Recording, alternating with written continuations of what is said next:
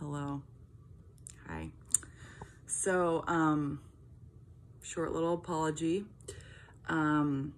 Today is Thursday and I'm doing this devotion because yesterday came and went and I completely forgot to do a devotional, like spaced it. And to be completely honest with you, this week has been one of those weird COVID weeks where it is a miracle I've been as productive as I have been. Just gonna be super transparent. It has been a week filled with fatigue, I think compassion fatigue. I just feel burnt out and exhausted, and I know pretty much everyone I've talked to feels the same way.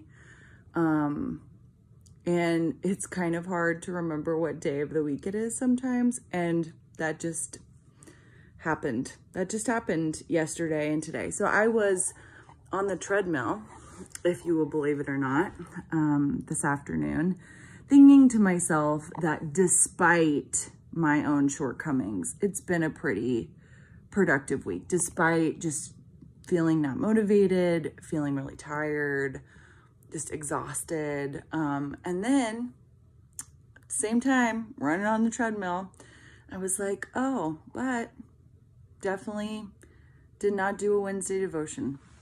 Now, is that the end of the world? Is it the end of the world? No, it's not. But it brings me to my topic for tonight's devotional, which is the importance of grace.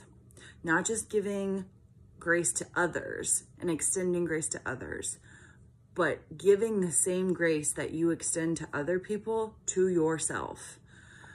It's just an interesting thing that we are so hard on ourselves, right? We're a lot harder on ourselves than we are on other people. And that's just the way it is for the majority of the humans that I know. That is the way it is for me. I am so hard on myself. I came home from the gym and I was like, Russ, I totally spaced doing a devotional yesterday. And he's like, it's okay. It's fine. There's grace. Don't worry about it. So like, why is it so easy for us to say those things to one another, but it's really hard to extend that same grace and mercy to ourselves? It just is. So my scripture for us tonight is Hebrews chapter 4. And I love Hebrews, and I love Hebrews chapter 4, verses 14 through 16, because it talks about Jesus, the great high priest, and it talks about why Jesus is so incredible. Therefore, since we have a great high priest who has gone through the heavens, Jesus, the Son of God, let us hold firmly to the faith we profess. For we do not have a high priest who is unable to sympathize with our weaknesses, but we have one who has been tempted in every way, just as we are, yet was without sin. So let us then approach the throne of grace with confidence, so that we may receive mercy and find grace to help us in our time of need. Man, I needed to hear that today. And I'm guessing a lot of you need to hear that today too. Remember, first of all, that Jesus was fully God and fully human. So Jesus had hard days too. And I love that about our Savior, that Jesus was probably like, yeah, I'm really tired. I'm going to go take a nap. Or this whole ministry thing is exhausting. Or he had times where he was super impatient with the disciples. He needed to recharge his batteries too. And we are not only asked, but we are encouraged and challenged and called as Christians to approach the throne of God and the throne of grace, because we have that wonderful intimate relationship with Jesus. No longer are we outside the temple, and only certain people, only the priests got to go and approach the Holy of Holies. No, because of Jesus, we get to approach the throne. And I love that we can receive the mercy and grace in our time of need. So I just want to encourage all of you that if you are disappointed in yourself because you had this whole list of food that you were going to cook for your family this week, and you ordered pizza one too many times, and your kids are eating a lot of Flaming Hot Cheetos, there is grace.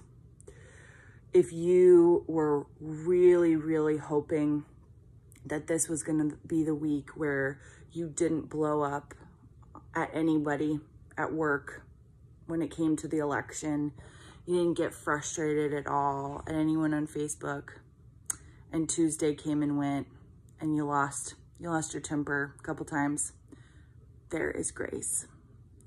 If you are having a really hard time because you feel like you have brain fog, depression, you are having a hard time doing things that are seemingly normal things for you, we are living in a pandemic, and that is just trauma that you're experiencing, and there is grace.